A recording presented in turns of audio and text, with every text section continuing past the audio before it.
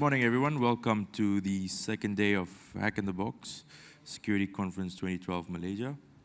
Our next speaker is Stefano Zanero, Assistant Professor, Politecnico di Milano. That was awesome. Thank you very much, and good morning. It's very early, so I will try my best not to be too boring. If I see you nodding off, I will try to stop and wake you up in some way. My name is Stefano.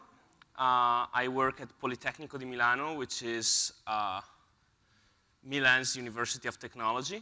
We have 38,000 students working in all branches of computer and non-computer engineering. My talk today is about how do we analyze automatically malware. And if someone has seen the presentation yesterday of the threat grid system that was delivered, this is pretty much complementary to what has been shown yesterday. So you can compare the two talks and find connections. So I'd like to start with the usual boring quotation from Sun Tzu, which serves only to score a point. And the point is that in the battle against malware, there's a significant problem of knowledge. And the problem of knowledge can be easily summarized like this.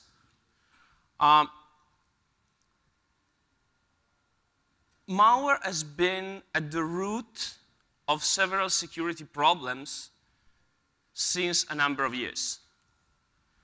You can find Mikko Iponen's talk on TED that tells you the history of the battle against malware. But there's been a significant change that I would like to focus on. And this significant change is that while in the 90s, malware was about the explosive diffusion of self-replicating code, so code that was always similar to itself, in the 2010s, malware is about the stealthy and slow diffusion of code that does not actually self-replicate in most cases. It's just delivered by drive-by installation, and which is always different. Or it has many, many different variations because people keep updating it. And this changes the nature of the problem dramatically because the solution that we have to this problem, the made-up solution that we have to this problem, is actually listing the known malicious files, which is a very good approach if you're dealing with a lot of copies of the same thing, or a reasonably good approach if you're dealing with a lot of copies of the same thing. But it's a very bad approach if you are dealing with different things. Because then what you obtain is something like this. This is the live statistics from VirusTotal for the last week about the detection ratio of antiviruses. So each of these columns is a commercial antivirus. And the orange ratio is actually the one that you want to look at, which is the detection rate for samples that are very likely to be malicious, because several other antiviruses tag them as malicious. And as you can see, even the best antiviruses that you can see, I censored the name so that I avoided lawsuits and protected the culprit.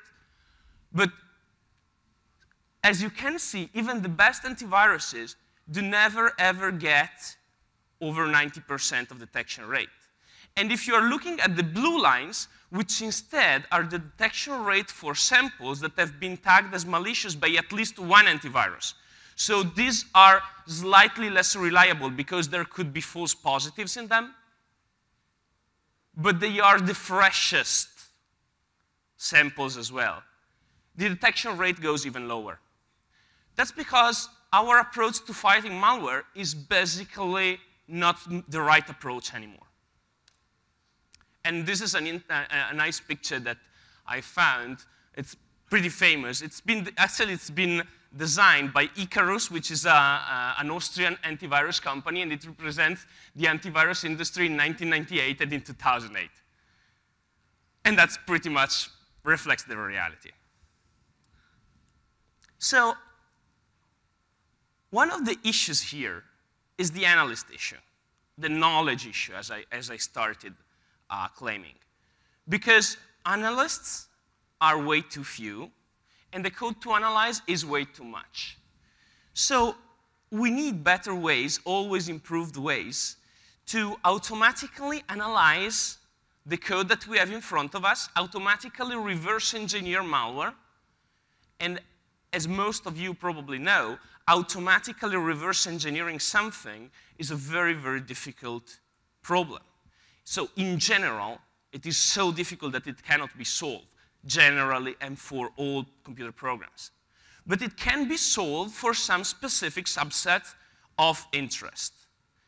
And another subset of interest is automatically classify malware, so that we already know when we have a new specimen coming in, at least generally what it looks like, so that we already know what are the difference and what are the things that we are looking for. So for doing both these things, there's in general two different approaches, which are not the right one and the wrong one. They just have symmetric advantages and disadvantages. So static approaches mean you take up your code, you decompile it, you reverse engineer it in some way, you have someone study it, and the benefit is, of course, that as long as you can study it completely, you can understand anything that this code does. The negative part is that, well, you need analysts, a lot of them. You have the difficulty of understanding the semantics, understanding what the assembly code actually does for software that has been actually written in order to be difficult to decompile in many cases. And you have the usage of all the techniques of obfuscation and packing that can be used to hide malicious code and to make it more difficult to automatically or manually analyze it. So what we resort to do many times is just a dynamic approach. I pick up the code, put it in a sandbox. If it wants to run, it needs to unpack itself, and it needs to actually do what it's supposed to do. So I look at the behavior of the code while it actually acts. The problem here is the problem that we called the problem of the dormant code. Because in many types of malware, in particular malware that has a command and control infrastructure, not all the functions are active at all the time. So you may very well have a piece of malware that has some stealthy components that actually unpack themselves and activate themselves only on specific conditions. So our approach in this was basically what Sun-Tzu would have advised us to do, to try to turn this weakness that we have into a strength. And the weakness is malware authors are producing many, many variations of the same malware. So leveraging this weakness means that we use that against them. We try to track code reuse across malware samples and use that to discover interesting features of malware that has not been shown during dynamic analysis. Also, by using variations of the same technique, we can also do another interesting thing that I will show along the end of my talk, to study the actual evolution of malware, so what actually the malware authors are modifying in their code. This is obviously a difficult problem because we don't have source code of malware in most cases. In many cases, we do, because many malware creation kits have source code, and through intelligence efforts, we are able to get them from the bad guys' circles. But the specific source code of most specimens we don't have, of course. Otherwise, we wouldn't have the problem. So our approach needs to start not from the actual source code, but from the compiled versions. And so we created this tool that is called Reanimator in loving memory of the authors of the Cthulhu cycles. You will find this name quoted in the Cthulhu cycles many times. And basically, Reanimator does run malware samples in a sandbox, detect malicious behaviors that we are interested in tracking. Then it can identify the code which is responsible for this malicious behavior. And we call the behavior phenotype and the code genotype in analogy with what happens in biology. It's not really a very good analogy, actually.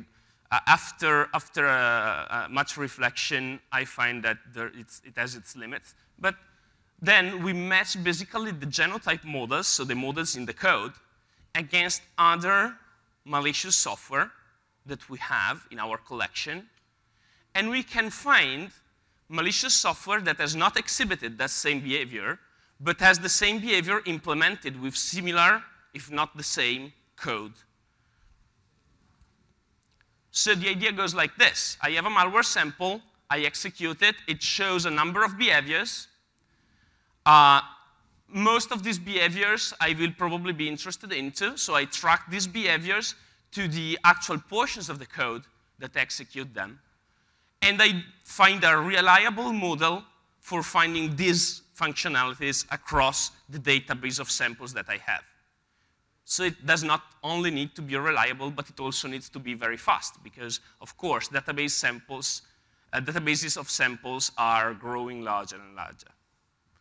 So let's start with behavior identification. To do that, we use an instrumented sandbox that many of you may be familiar with. It's called Anubis. You can access it on the web, anubis.iseclub.org. You go there, you upload a sample or whatever file you want to check. Anubis will run it in a monitored environment and give you a report of what this malware does.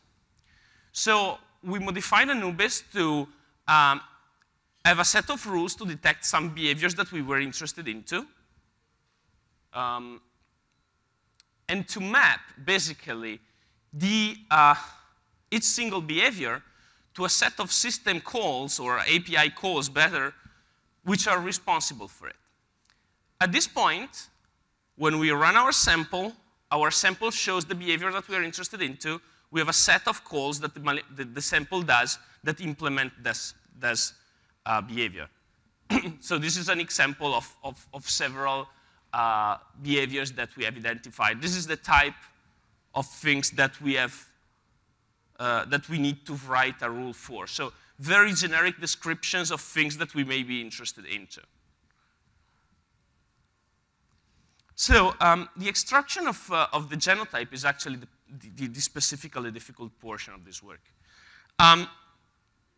Because we need a complete genotype, so as much as possible of the code implementing the behavior, and a precise genotype. So a way to match that code that does not match against code that is not specific to that behavior, because otherwise we would generate false positives.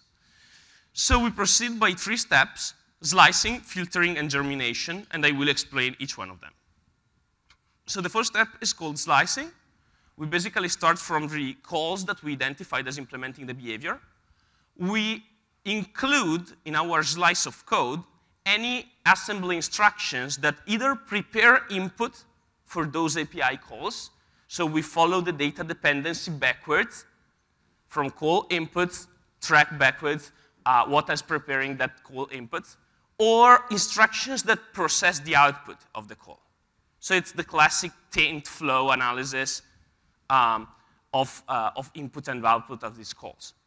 We do not consider control flow level dependencies. This is a limitation of the approach, but it's necessary because otherwise we would have the taint explosion. So we basically would include everything in our analysis. So this slice obviously is not precise, at least because it includes code that belongs to each utility functions. So the bad guy maybe wrote his own function to reorder bytes in whatever data structures they are using. This function gets called, and I will see this function included in my slice. But then again, if they call it throughout all of the code of their malware, when I run a search, if I include this in my slice, what will happen is that I will have a lot of false positives because I will find that there are thousands and thousands of functions in the malware that are actually matching. Or functions that come from libc, from standard share libraries. I want to get those out. The second thing is that backward slicing is just too much backward for us. So it goes back, and at some point, it will end up including initialization. And if it includes also the unpacking routines, then we are screwed, because we will match anything that has been packed with the same packer. So what we do, basically, is filter out the instructions that are not really exclusive, which means filter out the instructions that, so the exclusive instructions that are the ones that we are interested into is the instructions that basically, every time they are executed, they only work on tainted data. So we exclude instructions that can possibly be called on non-tainted data. This obviously takes out all of the utility functions, or at least most of them. The second way for filtering is basically if I execute the sample multiple times and it doesn't show the behavior that I'm interested into every time, I take up one execution that has not shown that behavior. I look into all the instructions that have been executed in that execution, and I filter those out, because those are evidently the baseline of the execution that does not have anything to do with my code. At this point, since I've been filtering and filtering and filtering, my slice is obviously incomplete. I'm left with only the instructions that are exclusive to the behavior, but this is not sufficient to actually have a set of instructions that will run. So what we do is we pick up these instructions and we basically complete the graph by adding all the instructions that cannot be executed without tripping on at least one of these instructions. In this way, basically, we are reconstructing the reachability of the control flow graph of these instructions. So what we end up with is the set of the instructions that implement the behavior in a completed version of the control, or a sub-control graph of the program. At this point, what we need is a way to match this portion of the control flow graph against a huge database of other malware without running into a problem of performances. So since basically the genotype is a set of instructions, it's a sub-piece of the control flow graph of the malware, we model it by using its control flow graph colored with the type of instructions that is contained in each single basic block.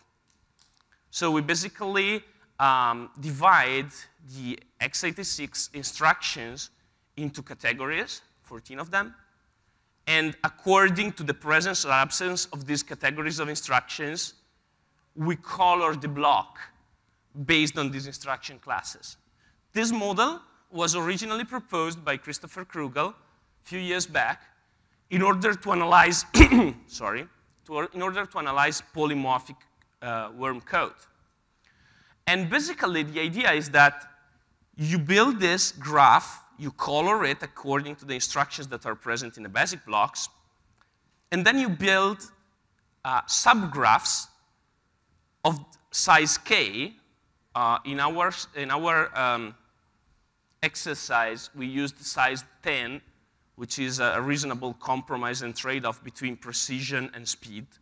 But people may wish to change this to suit their needs.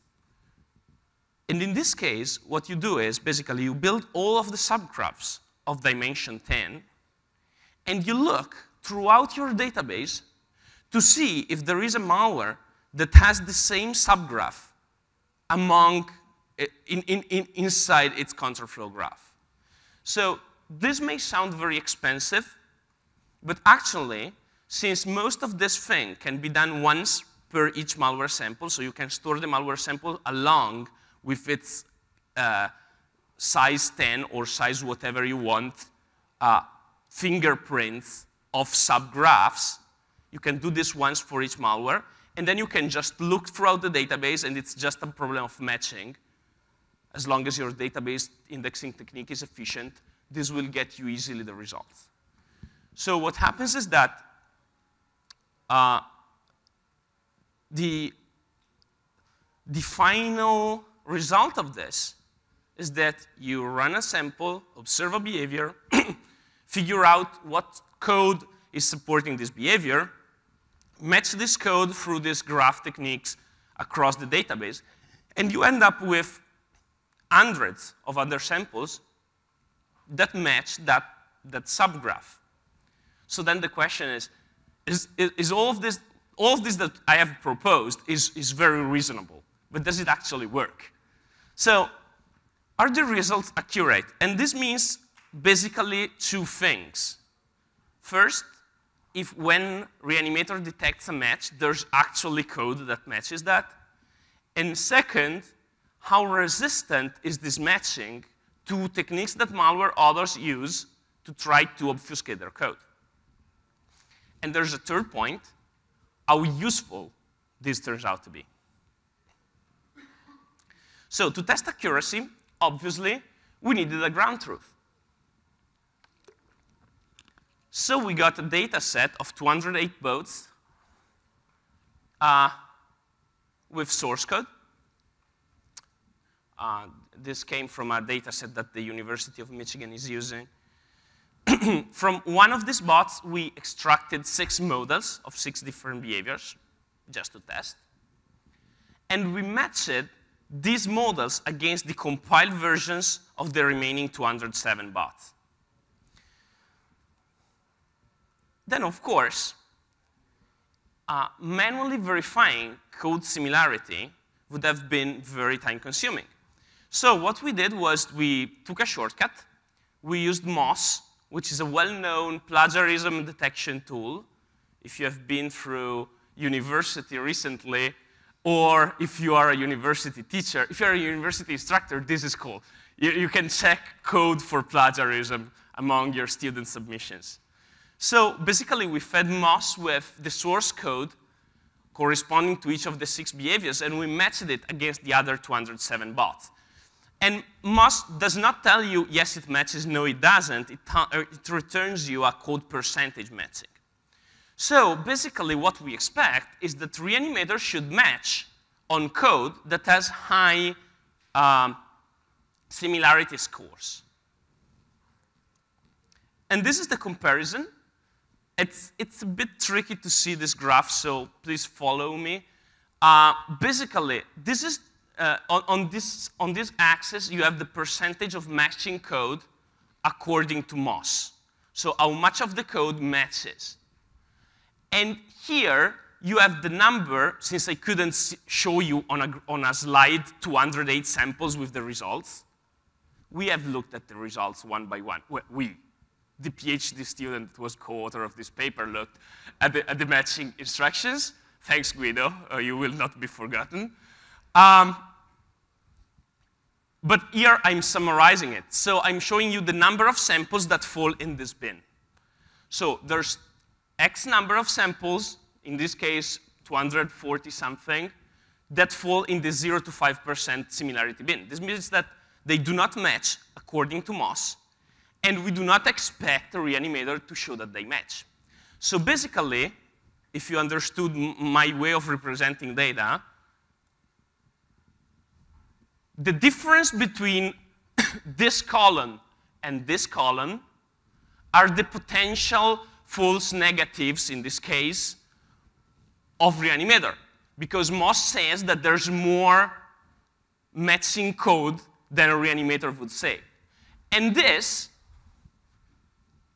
are the potential false positives, because Moss says, yeah, that there's like a 20% match, and a reanimator says, but there's a match of my fingerprint.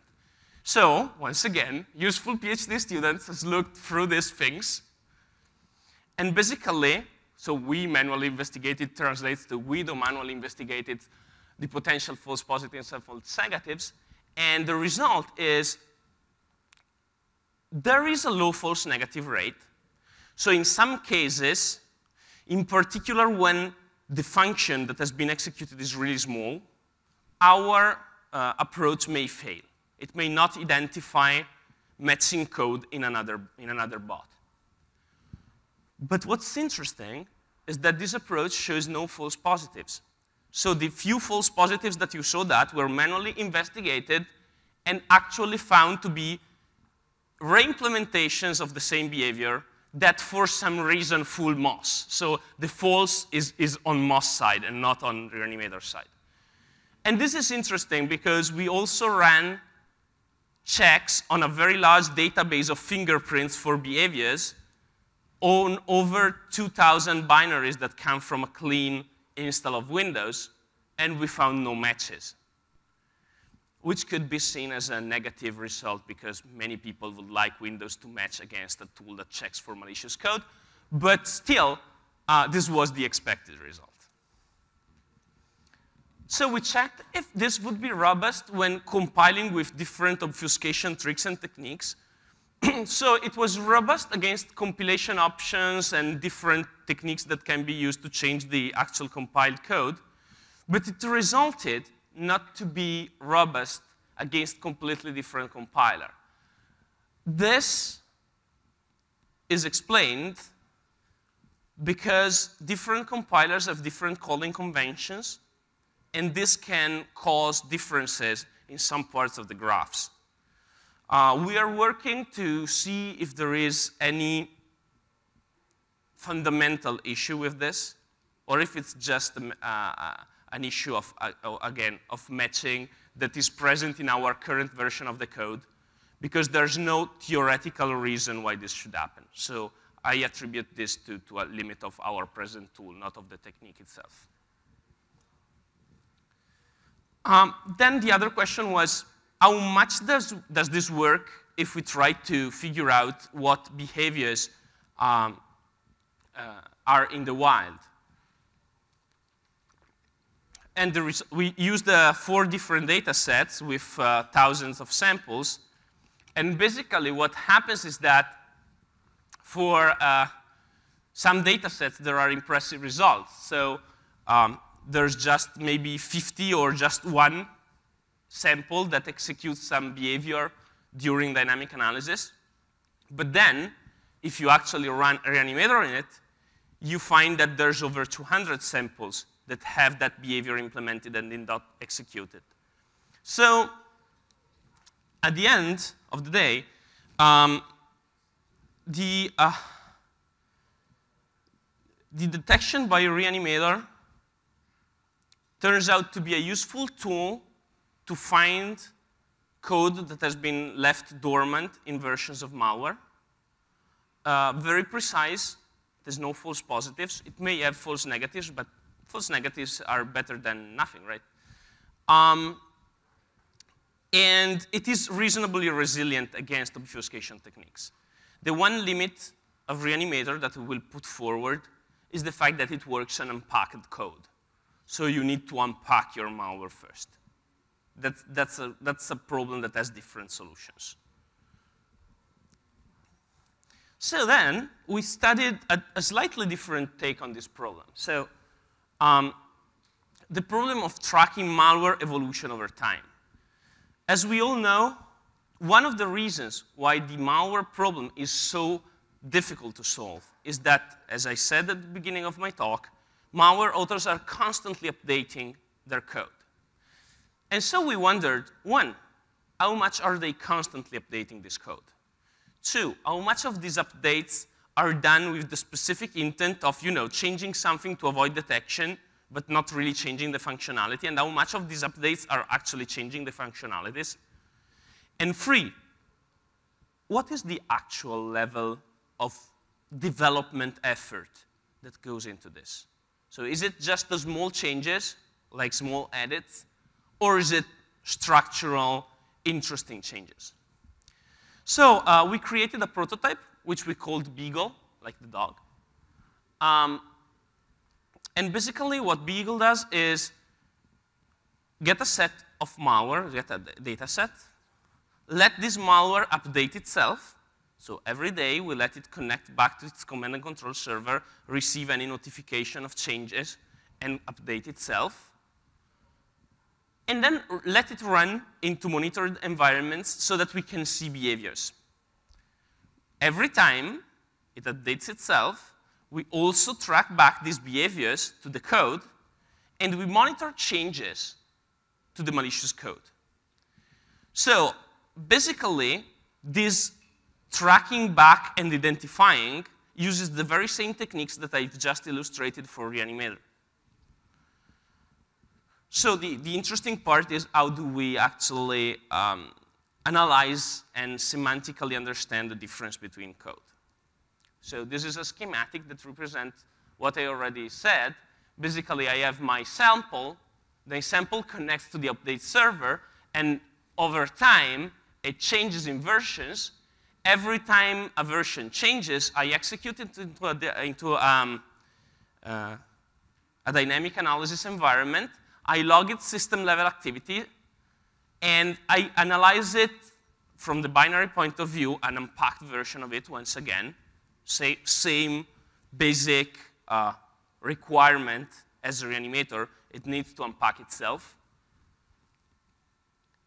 And we basically run a binary comparison between the different versions and a comparison of the difference in behavior. And we try to put these two things together semantically. So the definition of behavior is actually very similar to the behavior signature of Reanimator. We don't use Anubis in this case. We use an Anubis-like sandbox. It was more efficient to do this. And we analyze system-level activities. Basically, while in Reanimator, we were focusing on one single behavior, and we were trying to discard all the code that was not related to that behavior, what we do in this case is we focus on executions of different system calls, and we call this unlabeled behaviors. It's something, because they have been executed together, they have been acting on the same values, they have been acting on same variables, so they are probably an aggregate that does something, but we do not know outright what this thing is doing. So basically, these unlabeled behaviors are clustered of system activity that may be interesting.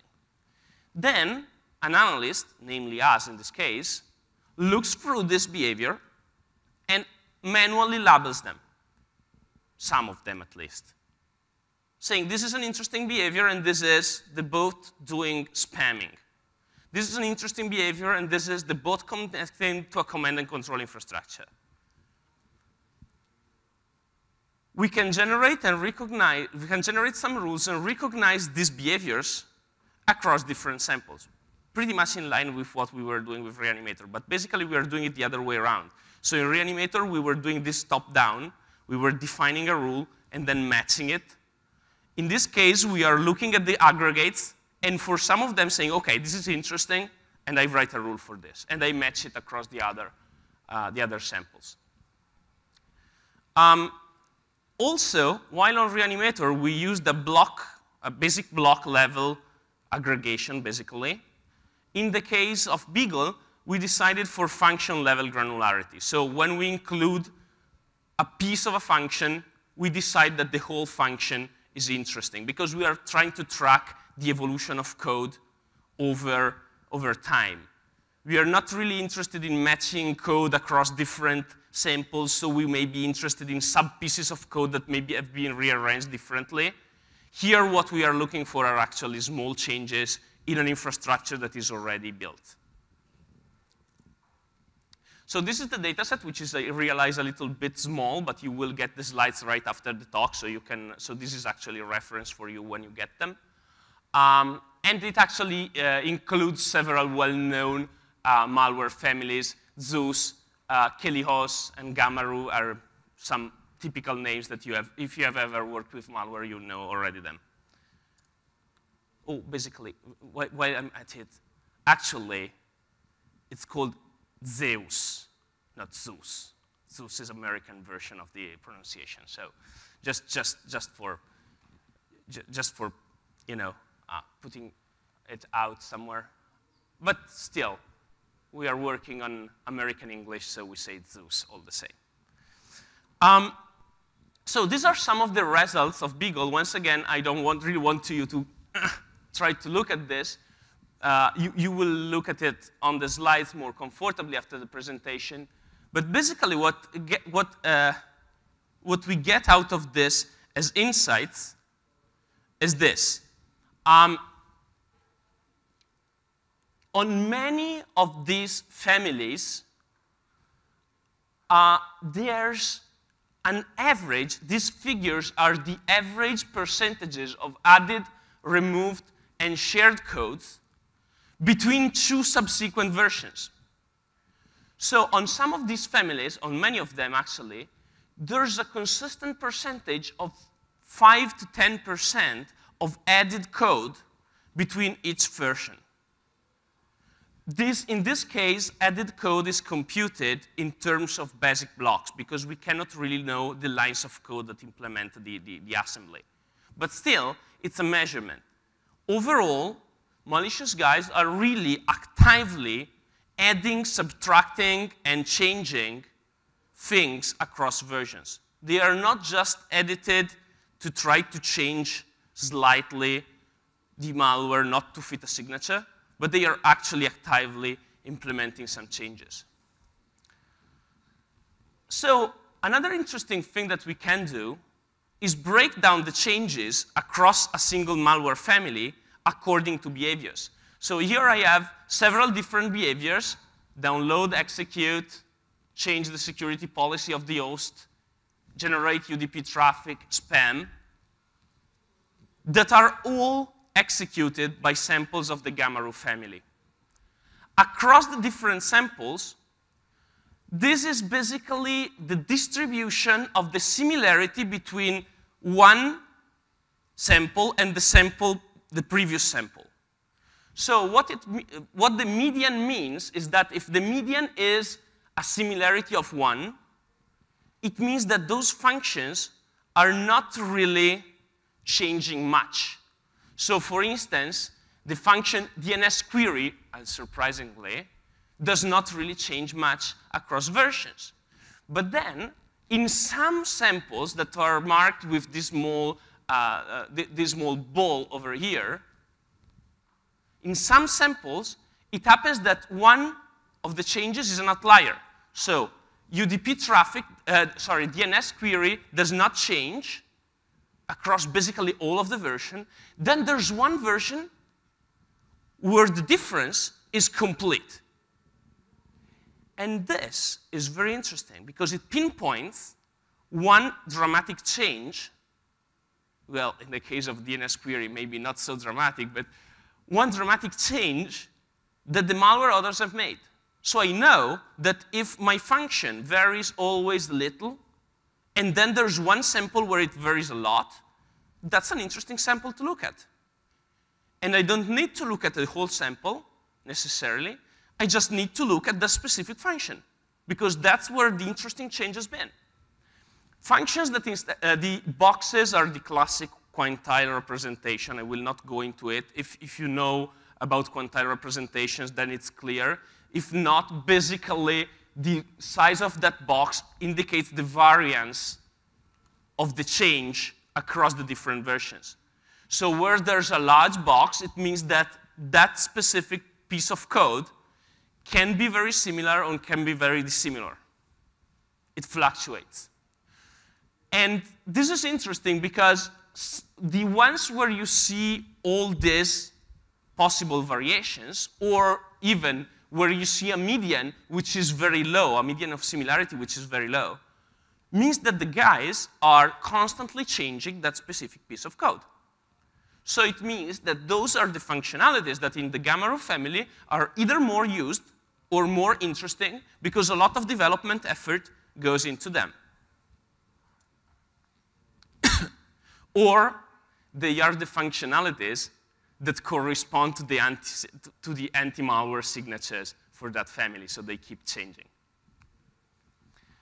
These are some of the other insights. Actually, all of the results of this study will come up at a scientific conference, which is called ACSAC, at the end of the year. But if you want to have a previous release copy of the paper, just ask me, as long as you don't distribute it before December, as I will be presenting this also at Hackers to Hackers conference, the conference run by Rodrigo.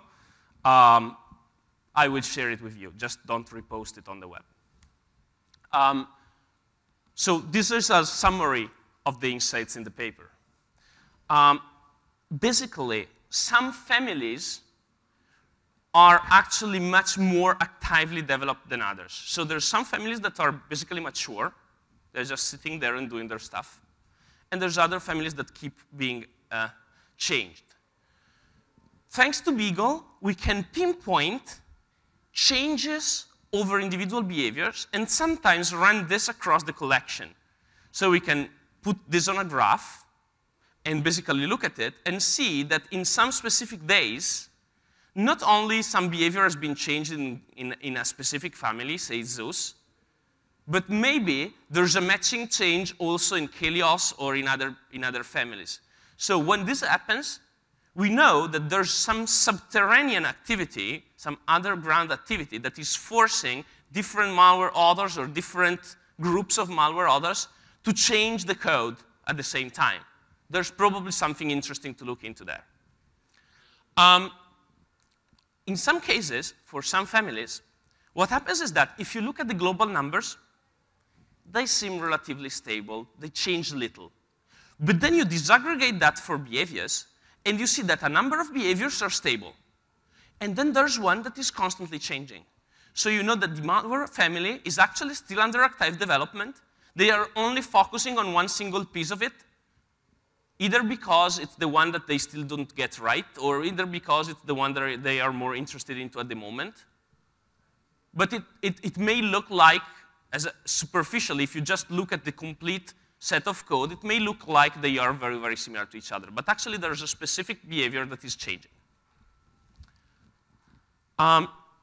Finally, what we wanted to do was to try to make this an evaluation of the development effort that goes into this things.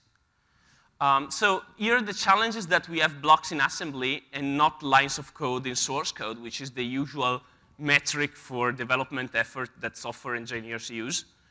But we can do some estimate and go backwards from there to the line of code, to the lines of code implementing those changes. And we estimate that the average added code in Zeus over each variation, so over each different subsequent version, is about 140 to 280, let's say a couple of hundred lines of code, which is not terribly much, but it's actually a significant, consistent, continuous development effort. And what happens is that in some versions where there's a dramatic change in the functions, this ramps up to 9,000 estimated line of code change, which over a bot, which is not a very complex software, means a significant redesign effort. So there's actually significant effort invested in updating these things. And this basically roughly holds the same for other families. We are less certain because in the case of Zeus, we have the advantage of having some of the source code for some of the versions, so we can map very well back to the number of lines of code implementing that assembly. I'd like to conclude my talk with the presentation of a future issue that we are going to address, which is the issue of malware classification into family. Basically, this is an open problem with much confusion. And classifications given out by antivirus vendors are completely unreliable. which is not a bash against vendors. It's just that it's not what they are looking for. They are looking for having some of that classification internally, but as far as the signature names that they put out for us to see, they don't really care, right? If you call it a rose or if you call it a violet, but it's actually still matching malware, they are fine with it. We basically demonstrated this. We picked up a large data set of malware, ran 4 commercial antiviruses on it. That representation at the right is basically one of the representations that you can find into the paper. It's a paper on malware inconsistencies. You will find it in the list of my scientific papers. It's for 1.5 years back. But even just not knowing how these graphs have been obtained, but just looking at them, that's the classification done by the 4 antiviruses of the same data set of malware. Even just looking at them, you can spot the fact that not only they are different, but they are completely unmappable to each other. They have structural differences that are so great that there's no way to match them to each other. And this is important because normally when we think about inconsistencies in naming, what we think is that, well, yes, there's some weak inconsistencies, right? Some antivirus company may call this Zeus.A and then that Zeus.B, and the other anti-malware company calls both Zeus.C. But if you map those, you will be fine. Actually, it turns out not to be the case. Turns out that you cannot really define a mapping that brings one of these taxonomies to the other, which means that they are completely fucked up.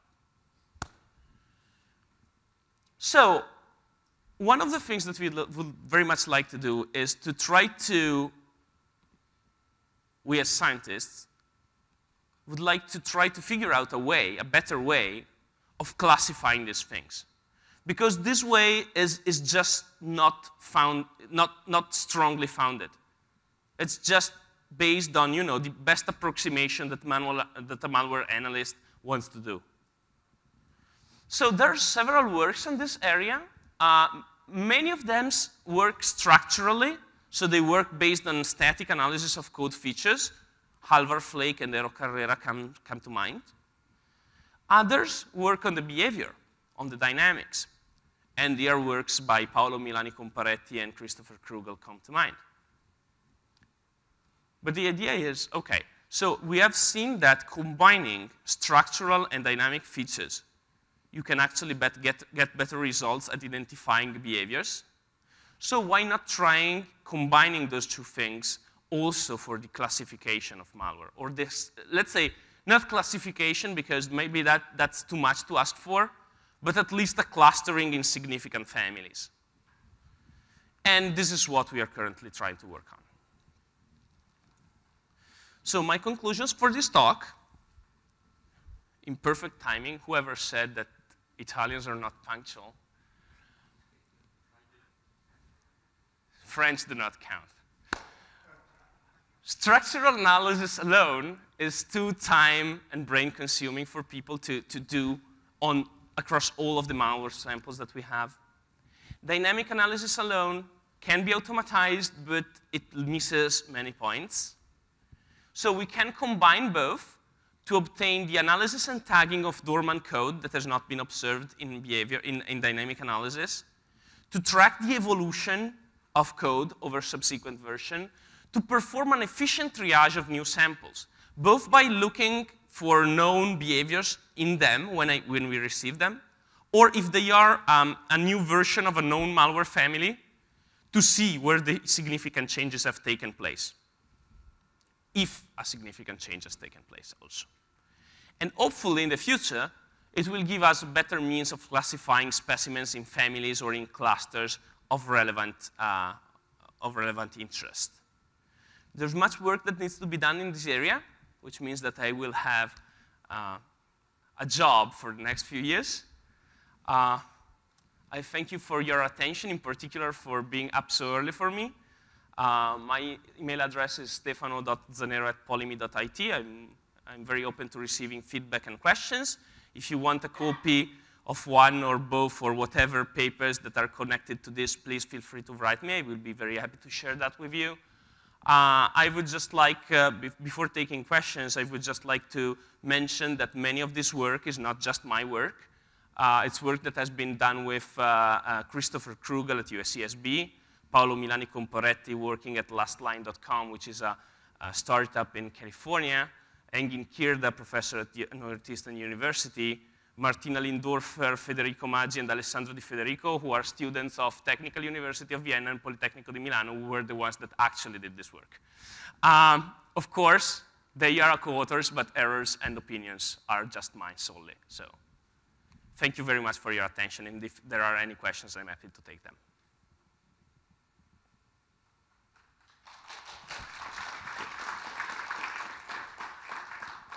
Any questions? Yes, sir. Is there a microphone, maybe, so that the audience can hear? It's over there.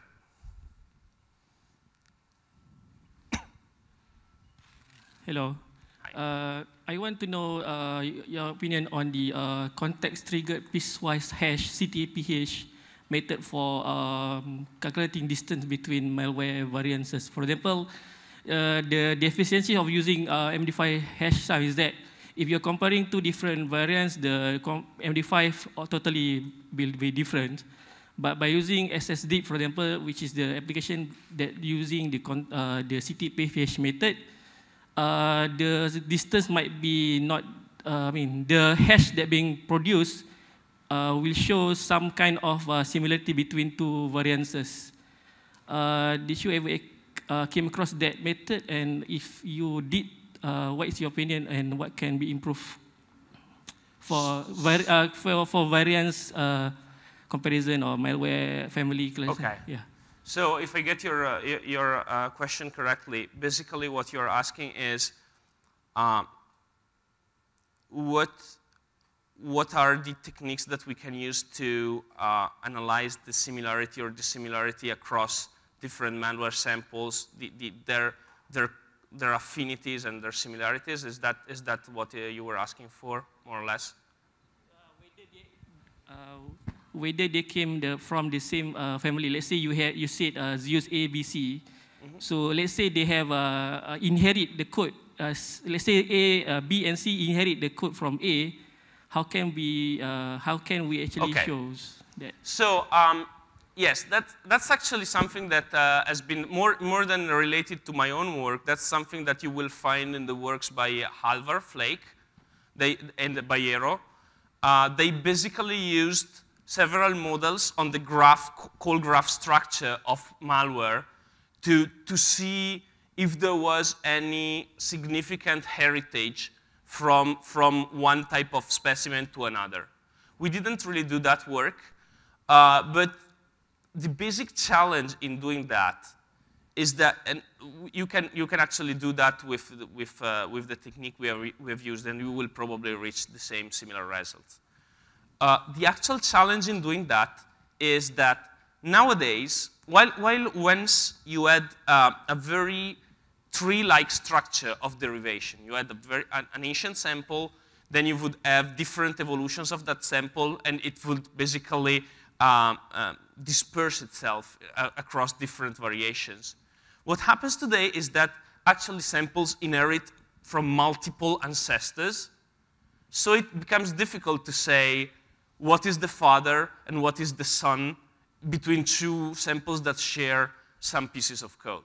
So our approach was more oriented to say, okay, these two, I don't know which of the two inherited from the other, but I know that these two samples have a similar behavior, and that similar behavior is actually also implemented in the very same way. So they may have exchanged code, one of the two may have stolen code from each other, or they may just, it may just be that that behavior can be implemented only in that specific way. There are some very simple things that, if you put 20 students in front of them and you have them implement it, more or less you will end up with reasonably similar code. as long as something is very simple. So it's very difficult to actually say if there is a descendant tree in that sense. Any other questions? Thank you very much for your patience and attendance to the talk. And if you want to talk to me, I will be around for the whole rest of the conference, so feel free to stop me and talk. Thank you very much.